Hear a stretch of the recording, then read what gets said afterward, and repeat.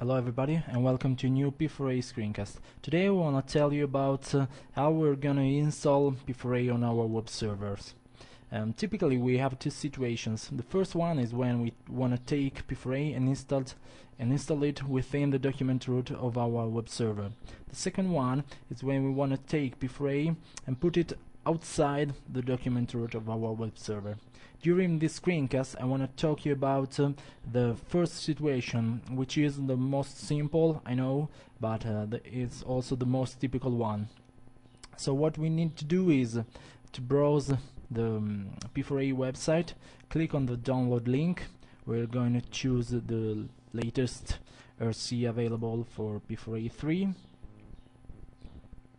In the meanwhile we can start a terminal, and we need to step in the document root of our web server.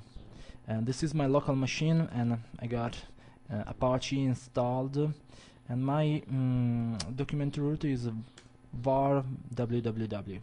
So what we need to do now is to unzip the P4A archive,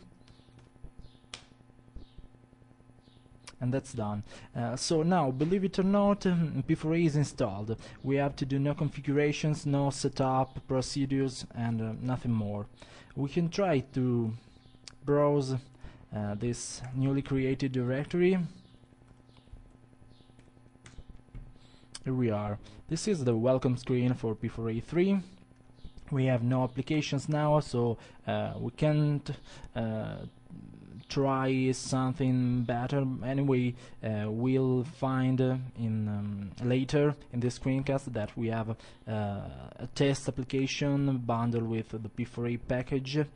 But what you need to know now is that P4A is running and no setup is needed, because P4A is going to automatically detect everything that it will need to run your applications. So now we can try to set up the first application that's coming with the P4A package.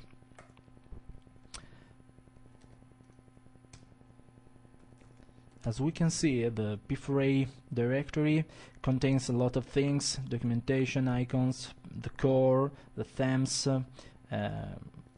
Now we're stepping in the applications directory to find that we have a products catalog sample. So it has a database dump here, so we can imagine that this application will need the database and also a readme file. And in the readme we can find the instructions to create the database. Anyway, we can try to browse the application and to see what will happen. Okay, the system is telling us that there are some problems with the installation. We can see that the uploads directory needs to be writable. This is the directory. Anyway, if we just list our application directory, we can find the uploads directory here. So we do not need to create it, but we just can change its privileges and make it writable to the Word. And the checks are passed now, so we can step to the next problem. And this is a database connection error, obviously because we have no database set up now, but we can just try to do it. This is the database that we need, so we can create it. Create. And next we are going to import the dump.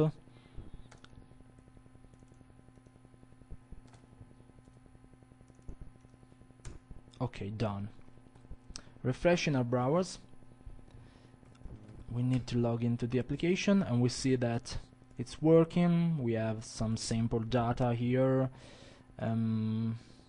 we can try some masks. Anyway, it's fully working and fully configured. But what you can see now is that we had to do no configuration at all, because the only ones were the permission problems of the database that anyway are not tied to P4A configuration, which is automatically detected. And this is the most important thing of this screencast.